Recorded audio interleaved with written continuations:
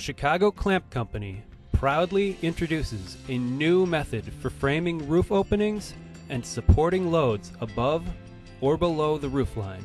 The innovative framing clamp system is easy to install and requires no welding nor specialized tools. This video is not to be used in place of the installation instructions. And remember, never lift more than you can comfortably handle. Some installations may require more than one person.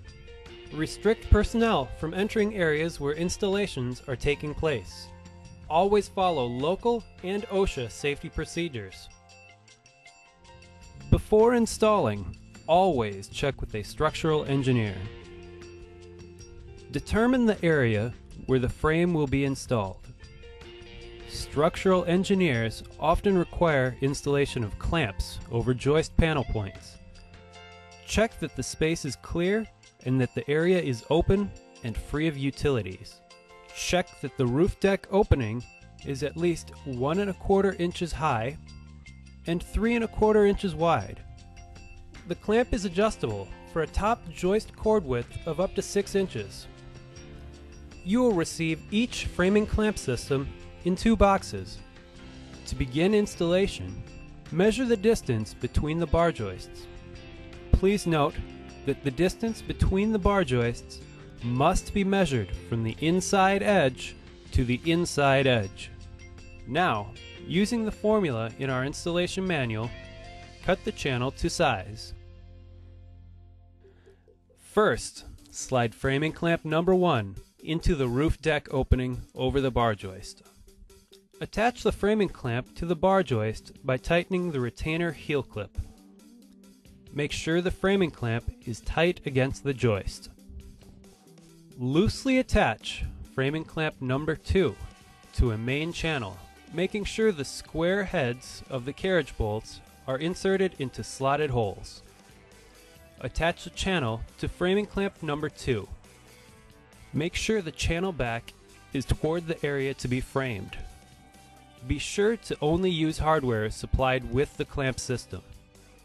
Taking this channel with the framing clamp attached, insert framing clamp number 2 into the roof deck opening opposite framing clamp number 1. Insert the carriage bolts to attach framing clamp number 1 to the channel, and then loosely install the nuts and lock washers.